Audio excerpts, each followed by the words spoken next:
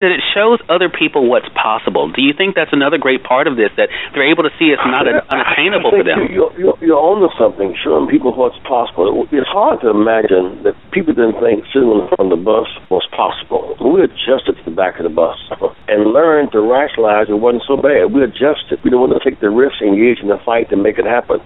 We did, and we won. We've never lost a battle that we fought. Never won a battle unless we fought.